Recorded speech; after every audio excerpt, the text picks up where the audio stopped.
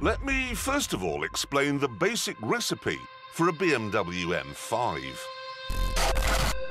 It's a four-door saloon with a boot at the back, space for 5 businessmen in the middle, and a monstrously powerful engine at the front. That's the main thing about an M5. It must be extremely fast.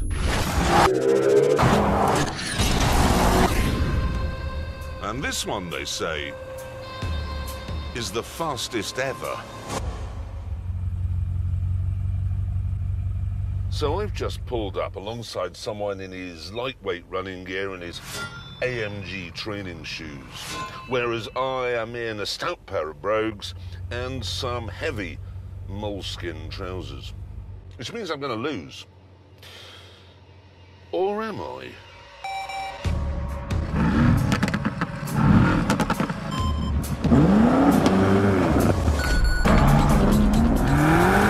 Oh, that hurts.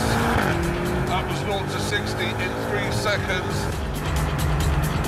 I can't go back forward. That's 100 miles an hour in about 7 seconds. 120.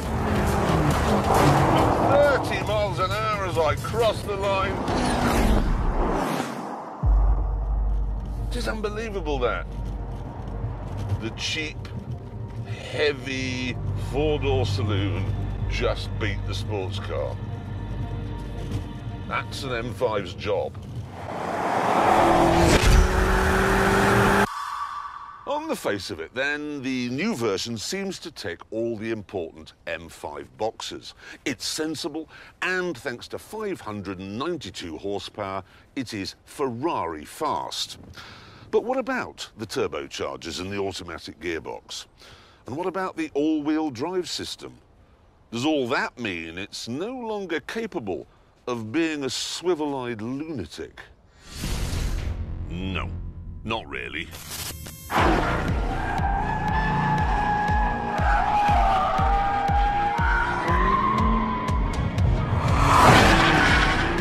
Yes, because a great deal of work has been done to completely eliminate understeer. As you can see, the steering does feel a bit weird. And yes, because the engine is turbocharged, the soundtrack is a bit muted. It's like listening to someone play the bass in the next room. But other than that, oh, ho, ho, ho, ho. I mean, there must be turbo lag. There has to be. But I can't feel it. And the automatic gearbox must change more slowly than it would if it were a double clutch system. But still. And if he's going to do that, there may be a better alternative. It's made by a German tuning company called Alpina, and it's another take on what a fast BMW should be like.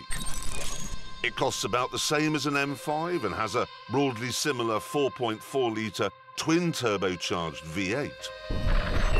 It also has four-wheel drive and an automatic gearbox. However, this car was not developed at a racetrack.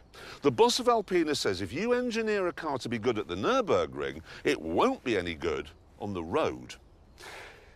And he may have a point on that. So, instead of making the front suspension firm and racy, they tuned it to be able to deal with potholes. Then they changed the steering so it would corner more like an airliner and less like an F16. Inside, they gave it blue dials and a thinner steering wheel and softer leather. And look at this, something you don't get in the standard M5.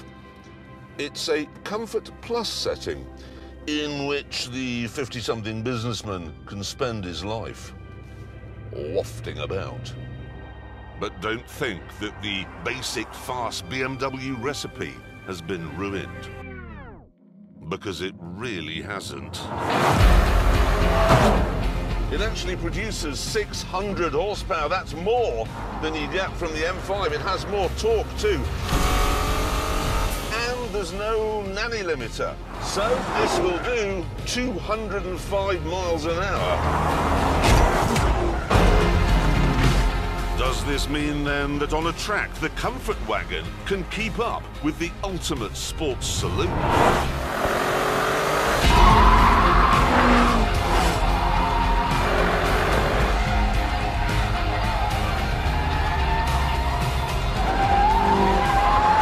Well, even though it was fun finding out.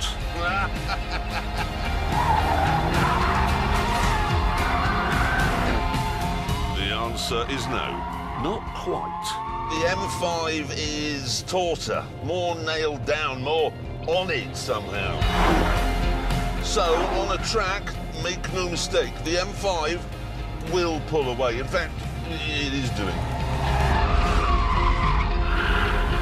We're both cats, it's just that he's a cheetah and I'm a lion.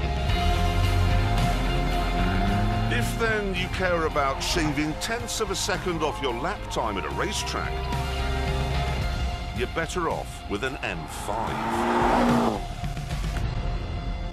But for going home on the M4 in the real world, which is what I'm about to do, I'd rather use the Alpina. So I shall.